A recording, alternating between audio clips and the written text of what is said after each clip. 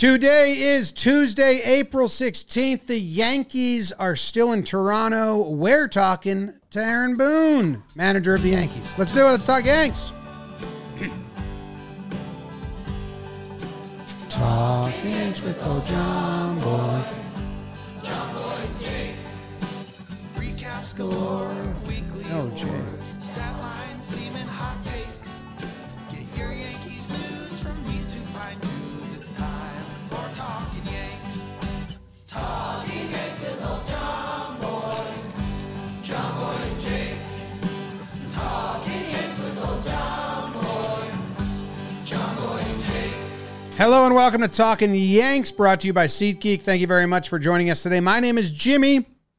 BBD is here, producing away. Jake, missing, an empty chair, vanished, gone. Jake had an appointment that ran late, so he's not here. So I just ran the Boone chat, bantering with Boone, solo. First time I think we've done that. Jake had some good questions prepped on the sheet. A really good trivia question by Jake prepped that Boone refused or did not refuse to answer. You'll have to find out. And, you know, I wanted to get into it with Boone about the defense and about some of the relief pitching, and I wasn't sure how much he was going to allow that to be a combo. Like, usually we prep a ton of questions. This time I was like, if that could be the meat, and he allows us to chew on it a little bit. He didn't, so we had to pivot. Yeah. He didn't. He didn't give us nothing. Like we talked about it, but he didn't disregard it. How we thought. Yeah. Outs above average guy. Interested in that. IKF's off the team all of a sudden. Outs All of a above sudden average. that matters. How about that? Well, it's brought to you by DraftKings. The 82-game preseason is in the books for the National Basketball Association. It's finally time for the real season. Don't miss out on any of the NBA playoff action at DraftKings Sportsbook, an official sports betting partner of the NBA.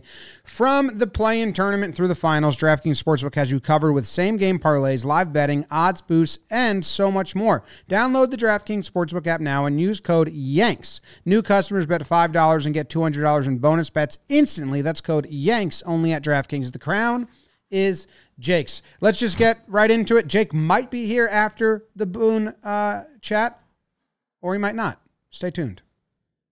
Welcome back to another Bantering with Boone. Just myself and Booney today. Although Jake, he may run in halfway through. I'm not sure. That would be pretty fun if he does, and we'll have him ask you questions, see if he can guess which ones we've talked about or not talked about. All right. That'll be his task. 2 losses in a row, Boone. What the hell? It's the first time I think we're chatting after 2 in a row. Yeah. I mean, obviously a tough loss in Cleveland where it's kind of a back and forth battle and, just couldn't hang on in the end. And then last night, Chris Bassett just, credit to him. He kind of shut us down there. And, Luis obviously struggled with command and strike throwing, but was able to get us through 5 and keep us in the game and give us a chance. We just couldn't mount much yesterday. When the doubleheader happens and then you guys change, is that when the Lewis Heel plan comes together? Because you get Poteet to be the 27th man? And what was the thinking behind pushing Heel? So we could have kept Luis on Saturday with Clark Schmidt, because obviously then Clark gets bumped, but then we wouldn't have gotten through our rotation before the off day. So, and you can't access a 27th man, on Wednesday. So we would have had to, option a pitcher and come up with something for Wednesday. So it lined up pretty well for us. And with any of our pitchers, but especially Luis, anytime we can get an extra day or 2 and, as he's coming back from, being injured a year ago, you take that. What was the pitch calling? I missed the post game, so I don't know if you talked about it already, but the broadcast and our text messages were like, why isn't he throwing the slider? Was that don't show it first time through, get to it the second time, or was that he didn't think he exited the bullpen with a bad feel for it, or what was going on? Do you know what was going on with the pitch calling? No, I mean, it was it's always a pitch. It's probably his third pitch. But I think the biggest issue for him was just not being able to be in command, and so he's backed into a corner some. And one of the takeaways is obviously, we need to get better from a strike throwing and getting in the zone more and dictating more counts there. But there's also a takeaway of, look what you just went through out there, and you're able to get through 5 innings against a good offense with only 3 runs allowed. It's a testament to how hard you are to hit. So, the critical nature of just being in the strike zone more regularly. And with that, there'll be given days where the slider's a little more usage, but the changeup's probably his number 2 pitch right now, and certainly the best feel for it from a secondary standpoint. All right. The slider's pretty good, though, in my opinion. The changeup is nice. He had one back-to-back fastball, then changeup to Turner. And you're like, hey, that's what happens when you throw strikes in the zone, because that was nasty tunneling, as they say. Did you freeze? Oh, back. Yeah. Did we freeze? Did you freeze? I froze. I don't know. It all froze. Okay. So what was the double down the line or the single down the line by Kirk? Was that a slider or a changeup? I think it might have been a slider. Yeah, I think that was a slider. He came out throwing sliders the third time through, basically. He opened up the third inning with 3 sliders in the first 4 pitches, and then he got on one. Yeah, I mean, in the end, he got a little bit better towards the end. I think he got tired at the very end, and that last hitter was kind of going through on fumes a little bit, but he kept at it. And the biggest thing is, my message with Luis is, man, you gotta live in the moment and the next pitch. I think we've seen him get a little bit, frustrated out there, and that can leak into, the next 3 pitches. And, you got to just focus on execution and remembering, like, it's a good testament to how difficult you are to hit. Like, you've got elite stuff when you're in the strike zone consistently. Yeah, it is noticeable. Sometimes he wants a lot of the pitches, all the pitches. Bassett had a couple where he was frustrated as well. So I didn't think it was egregious, like umpiring last night. I didn't really notice that. No, I didn't think so either. Yeah.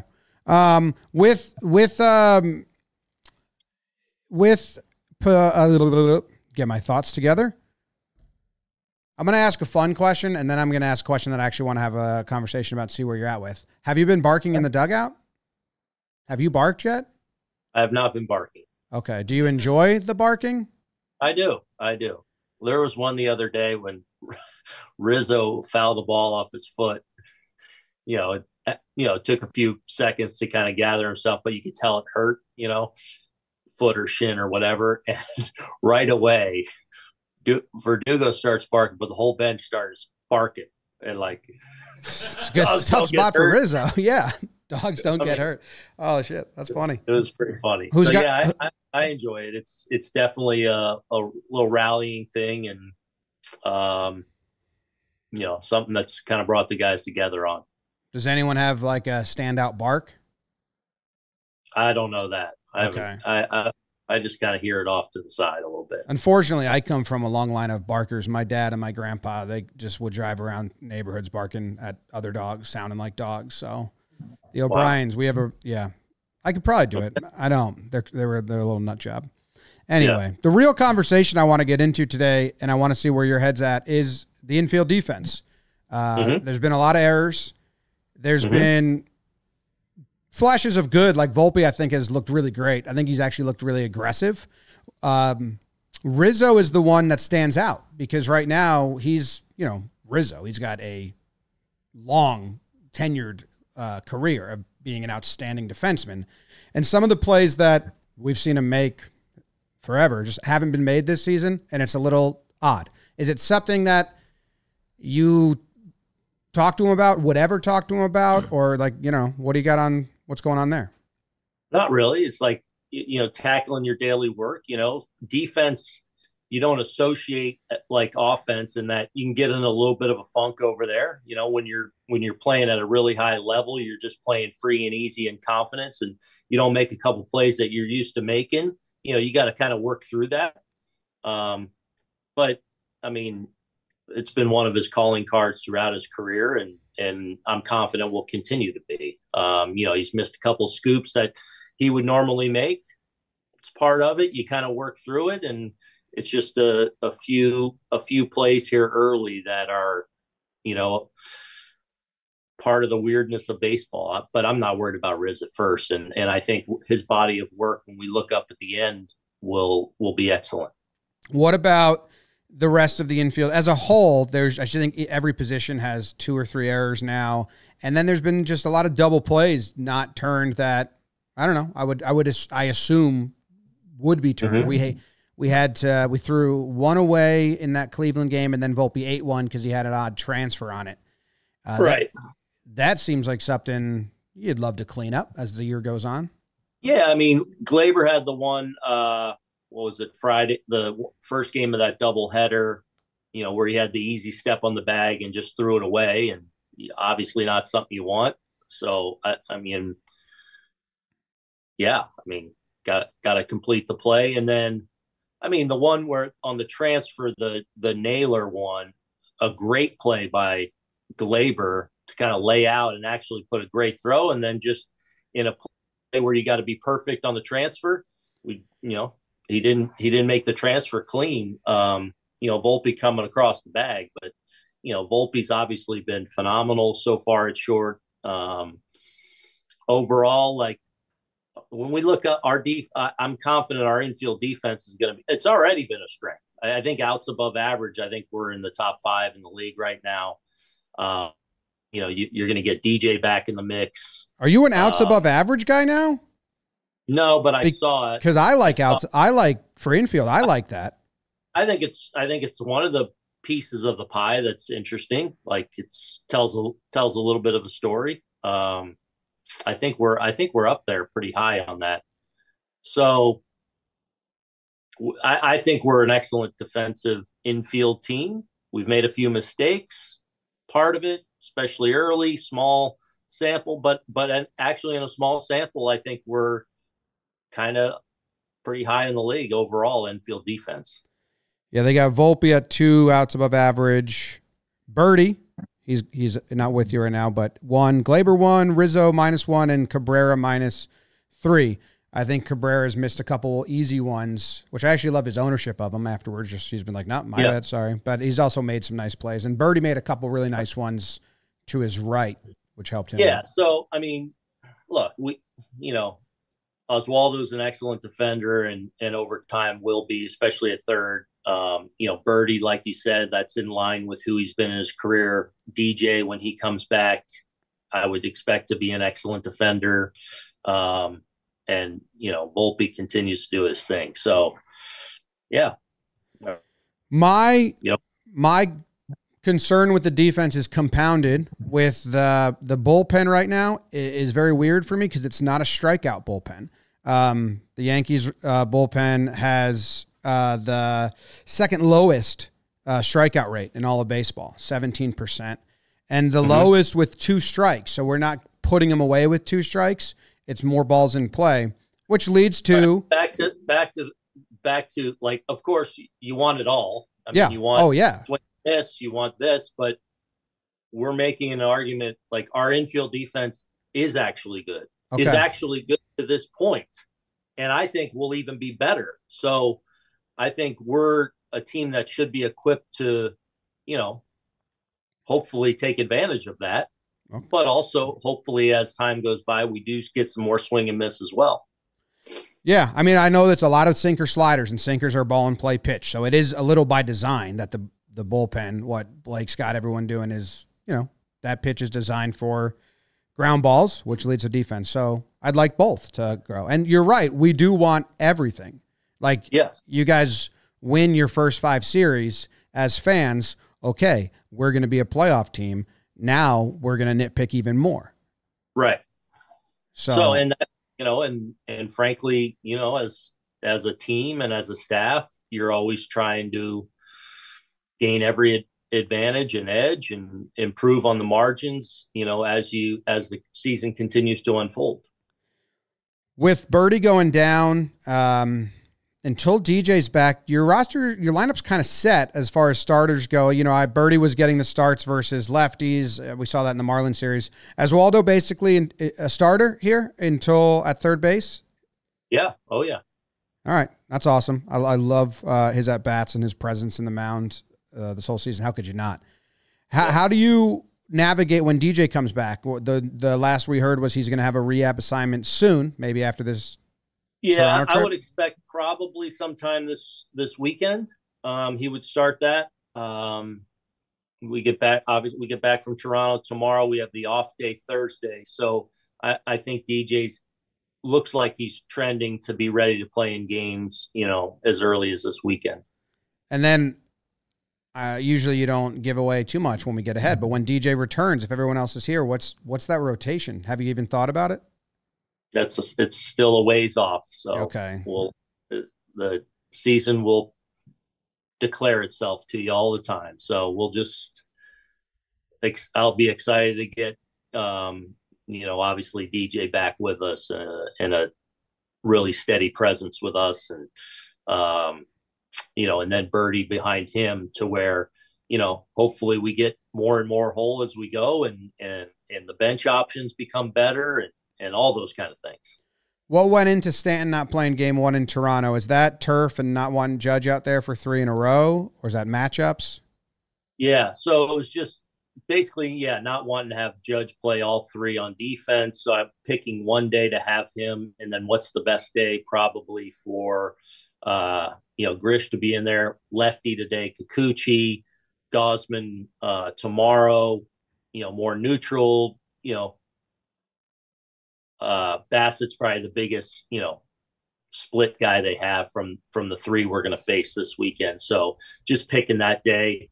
And then want to be mindful of not overdoing it and being smart with Stanton too, is because I feel like he's in a really good place too and want to keep that going.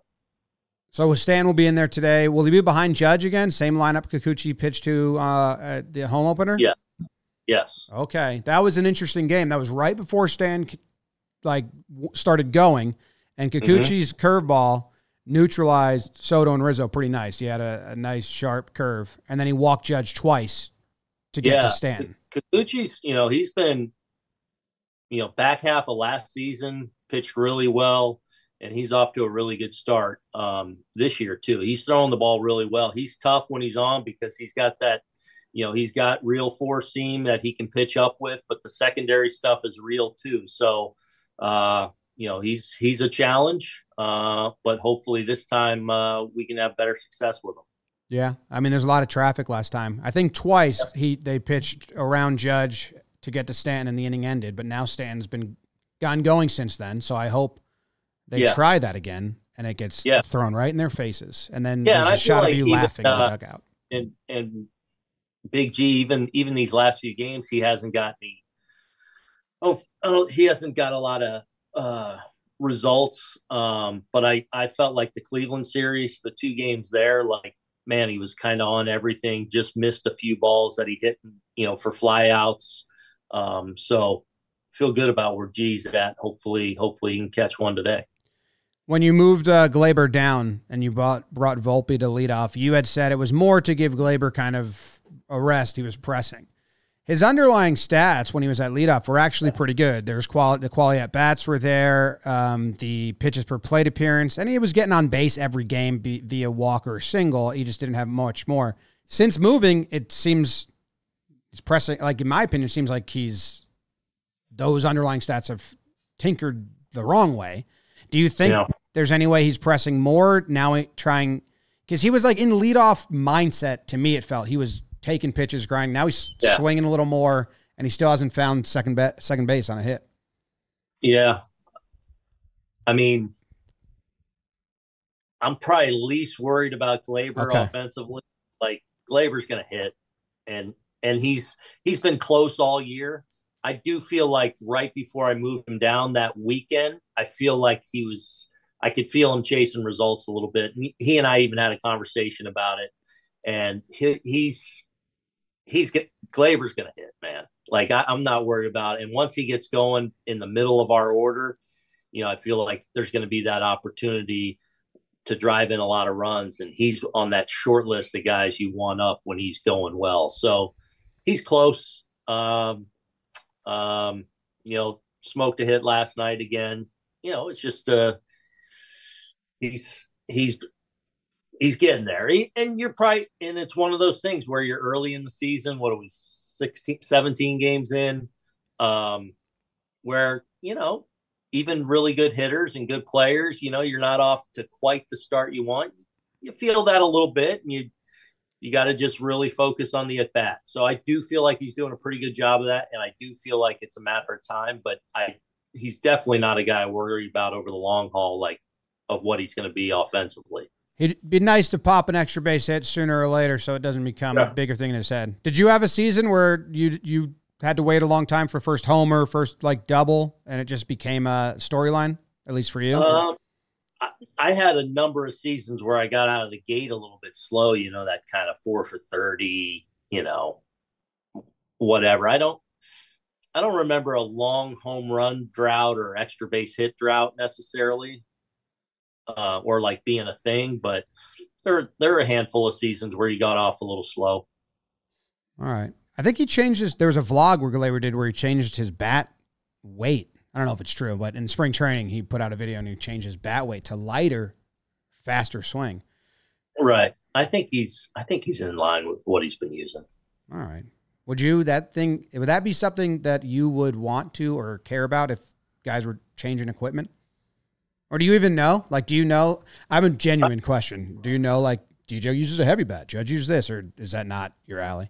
Yeah, I'm somewhat familiar what they all use. And actually we're getting way into, as an organization, bats and, how you measure it and different swings. And, is there a way of, saying this guy should use this kind of bat and those kind of things. So interesting stuff that getting into. Did you use the same bat your whole career? I think Jeter used the same bat his whole career. Yeah, he did. No, I switched. I even switched length and weight in the middle of my career. And yeah. Would you ever switch based on a matchup? Is that anything any player does? Yeah, I used a certain type of bat against righties and a different bat against lefties. It was different length or weight? Just different balance, kind of. Okay. Different structure of the bat. What'd you use against Wakefield? Do you remember? Yeah, so that was at a time. So I was kind of 34, 32 the first several years of my career. And in 2002, I got off to a terrible start. The first month and a half, 2 months of the season was really struggling. And I grabbed Adam Dunn's bat on deck going up there. I'm like, let me try yours, which was, I went from 34, 32 to his was like a 34 and a half, 31 and a half. I flew out, hit the ball pretty well, and started using it from there.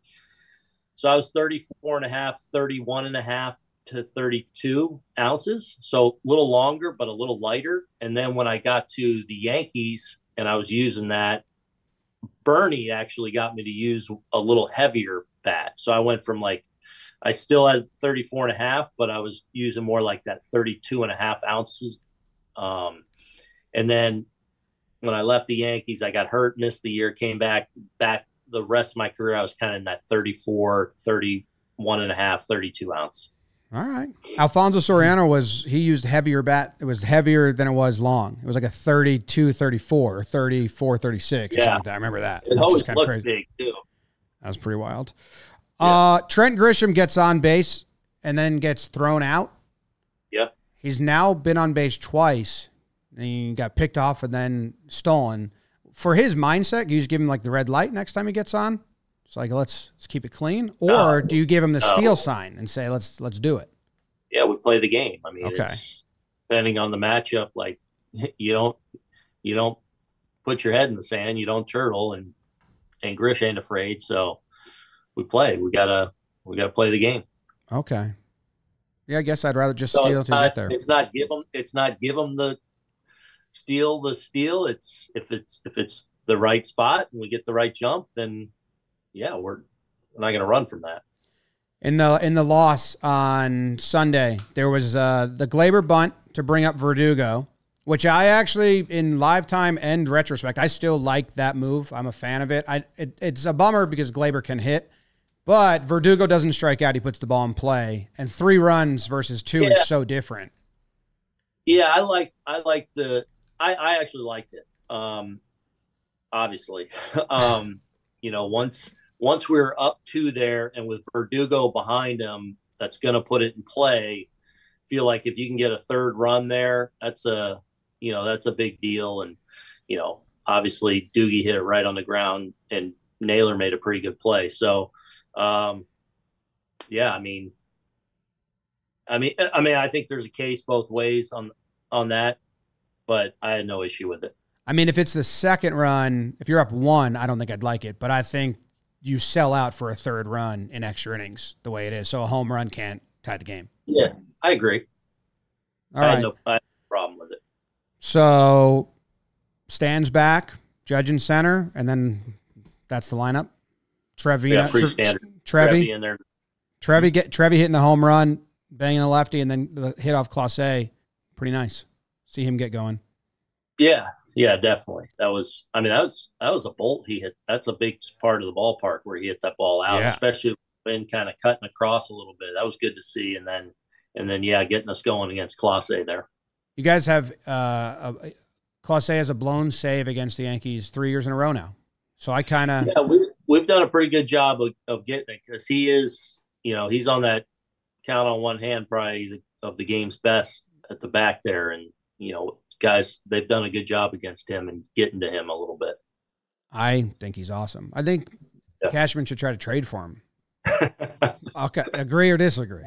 It would be nice. There goes. He's a guard. All right. Jake has a trivia question for you that he texted in. Okay. He said, what's the name of your brother who played Major League Baseball? I'm not answering that. Okay. I thought it might have been too personal, but that's what he said. My trivia question was going to be, what's the name of his brother who played Major League Baseball? I said I'll ask. That's all I could do in that scenario. Brett. That'd be Brett. He knows he's been making him too hard. Yeah, he made him too hard recently. All right. Well, let's go win the series the hard way. 6 in a row. First time since 2010. Oh, first time since a long time, actually. 5 in a row was 2010. Try and get one tonight, and then we'll go from there. I'll take both. Like you said, You guys we're getting greedy now as fans. We want it all. Coming out this weekend? I don't know. Maybe. Should I? Sterling Saturday. That's great. Yeah.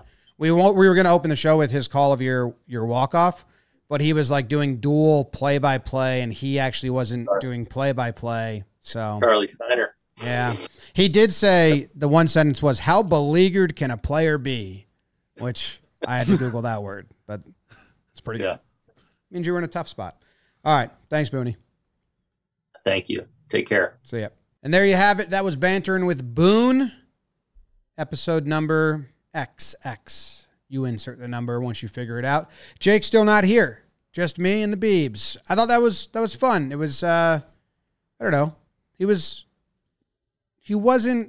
didn't disregard the issues as much as I thought, although he did say the infield defense is actually a plus, and I think the relief pitchers not striking guys out might be a benefit. But I think he knows deep down, hey, it's a little bit not what we want. Thinks it will be where it needs to be. I think that's genuine, but I do believe him when he says he's not worried about Gleyber. And I think Gleyber's a little bit earned that. I think he said that one last year about Gleyber going up and down in the order. Like, I'm not worried about Gleyber's approach at the plate. Gleyber hitting, I'm not worried about. So I hope that holds true. Everything else seems pretty good. I think I need Stanton to get Kikuchi tonight. I don't want him to walk Judge. Go a long way. And then to go to Stanton again, which they did. They did last time. That wouldn't be fun. Last time they were just like straight dodge him. Yeah. And Judge, that is. And yes, they just walked. He just walked around Kikuchi. The equipment conversation. He seemed to be into that. Some guys like equipment stuff, some guys don't. He had a lot of bat changes. Yeah. I like hearing the stories of how that happened. The actual measurements don't mean a whole lot to me once we get bigger than like what I could have used in high school. But that's similar to high school numbers, right? Like 32, 34, 32, there's like different 32, 30, whatever it is. Yeah, because you could can weight it kind of however you want. I'm very dated. Would drop 3, right? Yeah. That was what I had. That was what a high school was, right? Yeah, and I never played in a wood league. I remember when my brother was playing, he was 11 years old, and they had drop 12s. And me and Jake did like a home run derby with those bats, and it was just like, this is so stupid. Yeah. We could hit it so far. It was like spring. You can loaded. swing real hard. Yeah, that was crazy. Well, all right. Thank you guys very much for tuning in. We'll be back. Anything else Boone gave us to chew on? Not really. I really want to get into... Not really. Like, I guess just a thing we hadn't considered with the heel Poteet thing was that, like, they were going to need another starter at some point this week. Yeah, so they would have had to option someone. Using Poteet as the 27th man was just the easiest choice, and you don't have to sacrifice anything. Because on the doubleheader day, you get to bring up a pitcher, and the other days, you would have to option someone to bring someone up. So it does make a lot of sense. I thought there was more... That makes it like, okay, there's no other choice. Like, I thought it was more skip him, save him a little bit, or like maybe we want Heel to face Toronto and not Guardian. It was none of that. It was just strictly... Like side benefit of like giving Heel and Rodon like one more day, sure. But... Twice now, Boone has mentioned that Heel needs to stop letting missed call in perceived missed calls affect him on the mound, which is for Boone on this show. That's a little bit of like that's a poking a little bit. You know, hey, he needs to stop that. Yeah, and that's like an issue. And like while our chat was going last, like we're seeing it now. The book on Heel has always been like, I don't know if he throws enough strikes to start. That's like what his minor league scouting report has been. So we're getting to see a taste of it. Boone's talking about it a little bit. Hoping he cleans up because the stuff's nasty and like fun. Yeah, it seems like when he misses the zone, he blames the ump. Or a missed call is definitely, you can see it irking him. For a guy who like already potentially struggles with command, clean that up. Yeah. Your reaction to stuff is all you can control, you know? When DJ comes back, that's very interesting. But it is wise of Boone to really not think about it until it's like happens. Within a couple days. Yeah. I think it just fucks Judge out of DH days because I think when DJ comes back, DJ, Stanton, Gleyber, and Oswaldo Cabrera are in a funky, you play 3 days and then you sit platoon where Gleyber would go to DH and DJ would play the field, or DJ would DH, Gleyber would play the field on Stanton out days. When Stanton's in, just one of Oswaldo, DJ, and Gleyber will sit. Yeah, they like haven't done this, and I guess they haven't had an ability to do it yet anyway this year. But even last year, like Rizzo, DJ being back would open up like one day off a week for Rizzo. Rizzo can use. It seems like Rizzo could use a day off. Yeah, he like the railing ball was odd.